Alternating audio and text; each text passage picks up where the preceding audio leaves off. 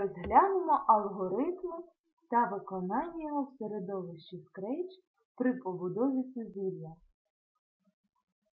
Спробуємо побудувати сузір'я Терези. Програма повинна починатися із блоку, коли натиснуто прапорець. Кожного разу при натисканні прапорця необхідно очистити екран. Початкове положення котика і першу зірочку ми вказуємо за допомогою координат X та Y. Для цього використаємо групу команд рух. Переміститися в X, Y. Початкове положення для сузір'я Терези ми можемо визначити, навівши вказівник миші на сцену та зафіксувавши значення X і Y. В нашому випадку це буде мінус 139 і значення Y мінус 68. Для того, щоб котик почав, переміщуючись, малювати, необхідно опустити олівець. Це команда із групи олівець. Опустити олівець. Та задати колір жовтий.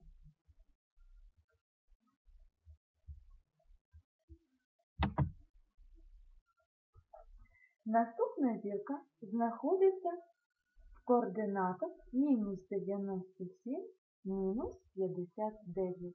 Для цього ми знову використовуємо блок переміститися з X, Y. Оскільки сузір'я складається із 8 зірок, ми можемо одразу додати необхідну кількість точок переміщення.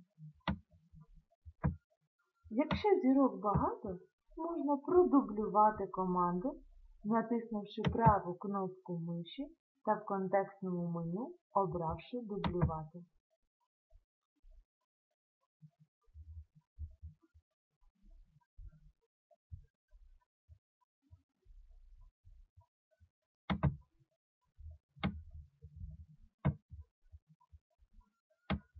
Або перетягнувши їх на поле скриптів.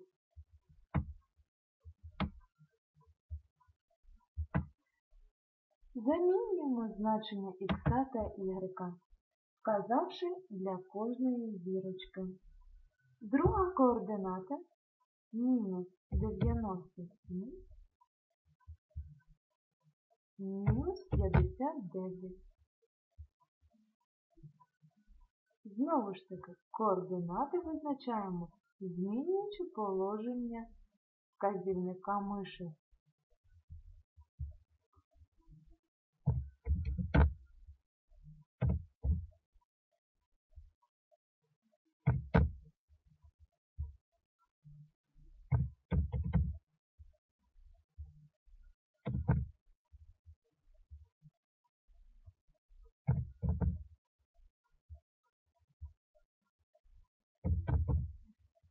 Нами координати були визначені спочатку та записані на аркуші паперу, для того, щоб було зручно вводити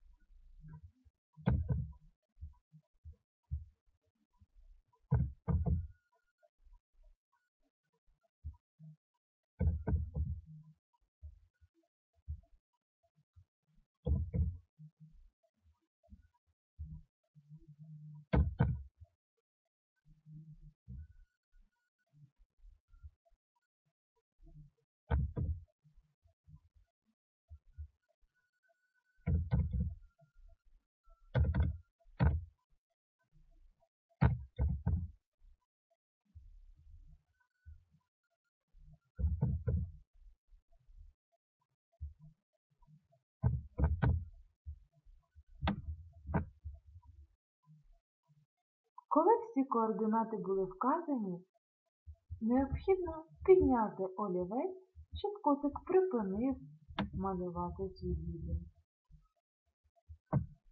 Перевіримо, що в нас вийшло, натиснувши прапорець.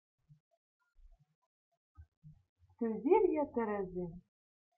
Сподіваюсь, і у вас вийде скласти свою програму.